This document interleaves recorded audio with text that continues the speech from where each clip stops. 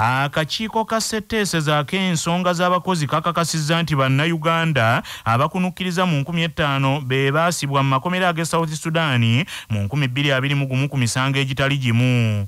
Omukwanaganya w'akakiiko akalondoola abakozi n'enkola y'emirimu Labani Musinguzi agambye nti Bannayuganda abaakwatibwa baali bavunaanibwa olw'obutabeera na biwandiiko ebibakkiriza okuyingira South Sudan ekyali kikontana n'endagaano gavumenti ya kuno gye yakola ne South Sudan.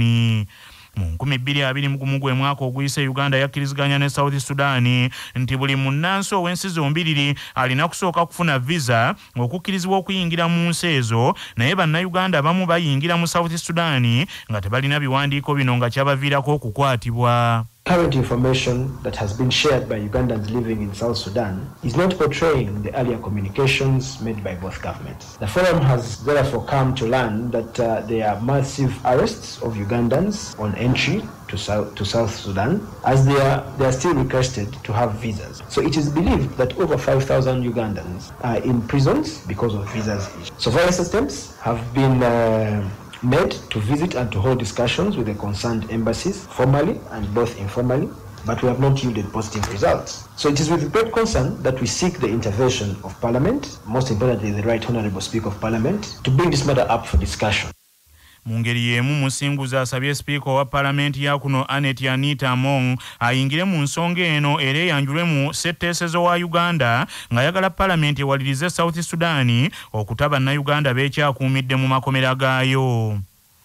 Abatuuze b'empumudde mu jjinja baguddemu ekyekango abaana bwe baliiridde ebiteeberezebwa okuba obutwa mu mmere, omu n'afa n'abalala ne baddusibwa mu ddwaliro nga bataawa. Omusasi waffe Fred Kirabira yalina ebikira ku bino. Bino bibadde ku kyalo Mpumudde mu Jinja City, era nga mama w'abaana Ellen Ngwabe bw'afumbye emmere y'amatooke n'ebijanjaalo n'abawa balye, wabula wayise eddakiika nga 10 zokka abaana ne batandika okwesika n'okusesema. Wano nno maama w'abaana nga bimusobedde kwekubira ab'obuyinza naddala poliisi nayo esitukiddemu. Ayogerera poliisi mu kitundu ekya Kiyira region ejjinja ASP James Mubi ng'ali wamu ne poliisi y'e Nalufeenya badduse zambwa ne bayolayola abaana bano ne babaddusa mu ddwaliro erya Whispers Medical Center ejjinja, wabula omwana omu n'afa nga babadde bakatuusibwayo nga ye Lumayoga Budyeri w'emyaka 2 gyokka egy'obukulu. ASP James Mubi agambye nti abaana abalala ababiri okuli Maureen Akiko ow'emyaka 9 ne Danmali Laka ow'emyaka 7 baweereddwa ebitanda era nga abasawo bakyagenda mu maaso n'okubeekebejja. Mubi agamba nti poliisi ekola buli ekisoboka okunoonyereza ezuule ku butwa buno omufiiridde omwana ow'emyaka 2. Ku lwakya Basa Radio Buganda ni Fred Kirabira ejjinja Busoga. Minisita owa Kampala Hajati Nabbengo Minsa Kabanda atongozza enteekateeka ey'okusomesa abantu ku nkola eya Parish Development Model n'ategeeza nti ejjiridde bamufuna mpola. Mwabadde ng'ayogerako eri abantu b'e Nansana gy'atongolezza enteekateeka eno, Minisita Nabbengo Minsa Kabanda agambye nti abakyala abakolera mu butale ssaako abalimi, abalunzi n'abo abalala abeetaaga okutandikawo emirimu emitonotono be bagenda okusibwako essira basobole okugabana ku keeki y'ensi eno. Abatalina mmere yakulya, abatasobola kulya kya misana na kyaggulo, ye programu eno yazze. Era tugamba nti omuntu alina ssente nga gw'olina obukadde bubutaano tojja kujoininga programu eno kubanga y'abanaku abasookerwako. Tugamba nti omuntu atasobola ku affordinga ku savinga nusu ng'alina ssente zibadde zirya zokka, oyo gwe tugamba wa ZZ zenkolawo zendya y'alina okujjamu eno programu. Emuyamba ave w'abadde ataaseetuke kadde awalala ng'asobola okusavinga 15,000, asobola okusavinga 1,000, asobola okuba nga yeekolera ebyo ebirala bimukwatako. Ssente ozaayo ka percentage katono ne ka percentage akatono kozza ka 6% mu mwaka gumu. Minisita Hajati Nabbengo Minsa Kabanda asabye abantu okujja ebyobufuzi mu nteekateeka eno kubanga enkulaakulana tegenda kwawula mu langi. Abamu ku beetabye mu musomo guno nga bakulembeddwamu omumyuka wa mmeeya owa munisipali y'e Nansana Kato Paulo Yiga basabye enteekateeka eno ereme kukasa nnono ya ddiini y'Abasiraamu etakolagana na magoba ku nsimbi enneewole. naye mu programu eno tulina okusomoozebwa okwenjawulo naddala ffe ab'ennansana. Bw'otunuulira gavumenti sente ze yateekawo emiliyoni 10 ekya buli muluka, weekanga nti ffe abali ennansana tulina emiruka egirimu abantu bayitirivu bw'okompeyalinga ku miruka egy'ebitundu ebirala. Bw'ogeza omuluka gwaffe ng'ogwa Nansana West gulina abantu kumpi 3,000 ng'ogukompeyalinga ne ku miruka egiri eyo Bukedi ne mu bitundu ebyo. Tulina ensonga endala, commercial bank, cooperative bank zisobole okuba nga zibeerawo. Kuba buli bw'omala eno wansi okufuna production weetaaga commercial bank, weetaaga cooperatives. Mu mawulire ag'ebyemizannyo, ttiimu ya Uganda ey'omupiira ogw'ebigere ya Uganda Cranes eyongedde okusereba mu kukyanga endiba mu nsi yonna ng'egudde ebifo ebirala 4 kaakano ekwata ekifo kya 9 mu kukyanga endiba mu nsi yonna.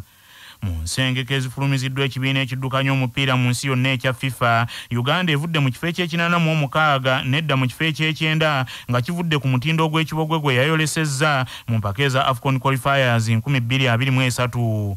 Uganda mu mpaka zino yakubibwa Algeria goolo 2 ku nganga ate nekola amaliri ne goolo 1-1 ne Niger nga kaakano egenda kudda mu kisaawe mu mwezi ogw'omwenda ezanye ne Tanzania emipiira 2. Uganda era ku ssemazinga wa Afrika egudde okuva mu kifo eky'16 kati ekwata ekifo kya 18 naye nga yeekulembedde mu kitundu ekirimu Sekafa. Mu Afrika Senegal yeekulembedde mu kukyanga omupiira nga mu nsi yonna ekwata ekifo kya 18. Mu Afrika Morocco yakubiri, Tunisia yakusatu, Nigeria yakuna ate Cameroon yakutaano. Mu nsi yonna Brazil yeekulembedde mu kusamba omupiira, Bubirigi eri mu kifo kyakubiri, Argentina yakusatu, Bufalansa yakuna ate Bungereza yeri mu kifo ekyokutaano. Amawulire okuva ebweru w'eggwanga gakutuusibwako amabaati amawangaazi aga Dumzas Iron Sheets agalabisa obulungi ebizimbe ebya buli kika kwe gateereddwa, gakolebwa Uganda Baati. Agavudde mu kunoonyereza wano ku Kyabasa Famma gaagano. Okunoonyereza okwakolebwa gye buvuddeko kwalaga nti Congo Kinshasa y'ensi esinga mu Afrika okuba ne babbulaaza aba Eklezia Katolika abangi, nga Congo erina babbulaaza abasukka mu 36,000. Kenya yakubiri ne babbulaaza abasukka mu 22,200, Nigeria yakusatu ne babbulaaza aba Eklezia Katolika abasukka mu 1,900, so nga Tanzania yakuna ne babbulaaza aba Eklezia abasukka mu 1,700. Madagascar yakutaana ina babbulaaza aba Eklezia Katolika abasukka mu 1,200, so nga Uganda ya mukaaga ne babbulaaza abasukka mu 1,010 mu kunoonyereza kuno okwanuddwa ku mukutu ogwa Katolika Iraki. Bannaffe, amawulire ag'essaawa eno bwe gatyo bwe gagenze, tuddingana ku ssaawa 3 n'amawulire amalala mu bulambulukufu tova ku mukutu Kyabasa.